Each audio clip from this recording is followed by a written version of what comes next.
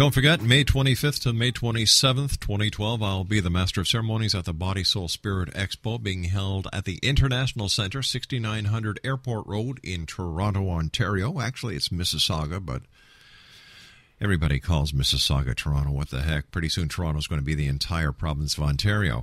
If you'd like more information on who's going to be there, special discount prices, Dr. Turi is going to be there with me, as well as some other great people. We had Nancy Pintella on earlier tonight, and Dr.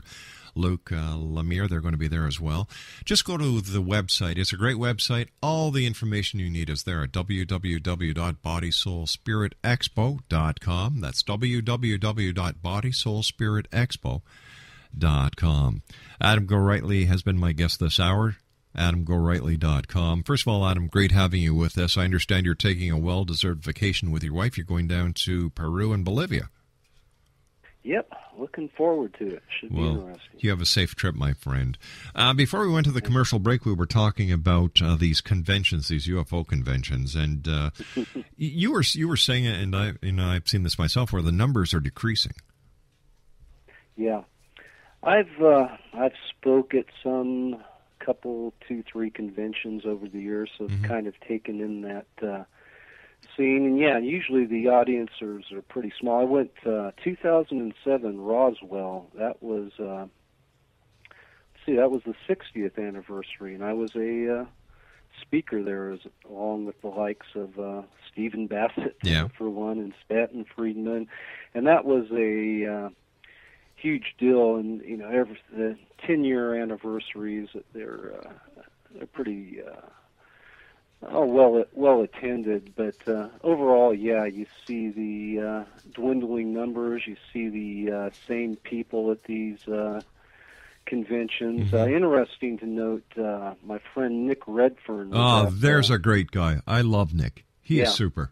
Well, 2007, he caused a bit of a stir there, and I took in his lecture because he had that book, Body Snatchers in the Desert. Yeah. If you're familiar, and it kind of presented the theories that the aliens they thought they saw were these victims of this disease called progerins. I'm not sure. Progeria. Yeah. There you go. Thanks for the help. And so he presented that there and got a bit of flack, but Nick's pretty tough cookie, and he stood up to the challenges. And Nick, he's once again an open-minded skeptic. He's willing to entertain different theories, but the town of Roswell, there's a they profit quite a bit and have quite an investment in the ET thesis.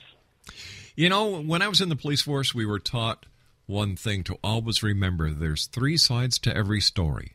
His side, her side, and the truth. Adam, we've run out of time for tonight, but do me a favor. When you come back and you've had a bit of a rest, come back and join us, because we still have so much to talk about, and it's always a great pleasure having you on the show. Where can people get copies of your book, Adam? Amazon.com. Look for Happy Trails to High Weirdness. Adam Gorightly. That's the easiest way to do it. And yes, I'd love to come back on anytime, Rob. You take care of yourself. Have a great vacation. Regards to your family. And thanks very much for visiting us tonight. Thank you. Take care, Adam.